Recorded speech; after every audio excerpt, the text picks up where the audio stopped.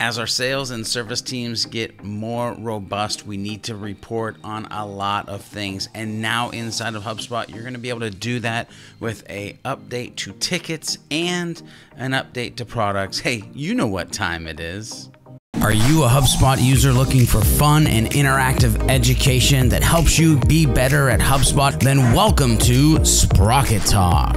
So now live in HubSpot, well, the Service Hub and the Sales Pro Hub is the ability to customize or create new pre-built ticket reports. Look, as a Service Hub professional user, you can now create custom ticket reports. They're also going to, in the very near future, like next couple of days, be an update to the Sales Hub Pro, where you're going to be able to do the same thing with products.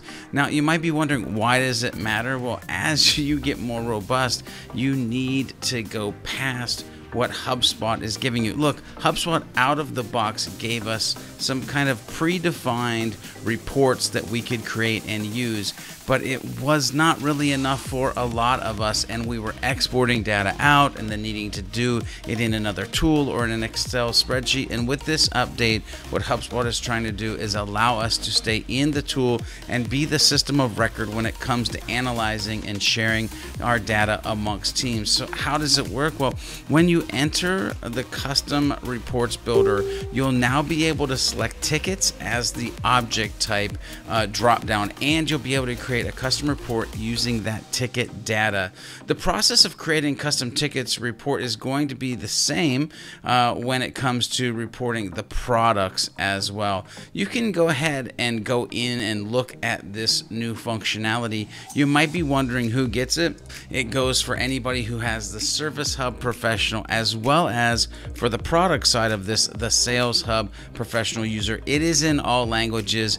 I would say take a look at this, because you're going to be able to get better customized reports for your tickets and product information. You got to be able to measure it. If it doesn't measure, it doesn't make sense. Do you love these tutorials? Do you love these updates? Then head over to sprockettalk.com/FB to our private Facebook group, where we can continue on this conversation.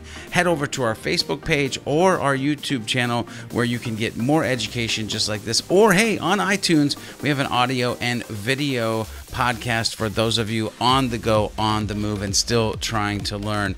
Do you need training past these tutorials and updates? That's what we do. Weekly trainings, as well as 1- and 2-day workshops. Look at the description below. This is your boy George B from Sprocket Talk, aka Impulse Creative, saying make sure you're measuring what you need to measure. Make sure you check out this new functionality. And while you're doing that, of course, today, and maybe today only, no, every day, go out into the world and do some happy HubSpotting.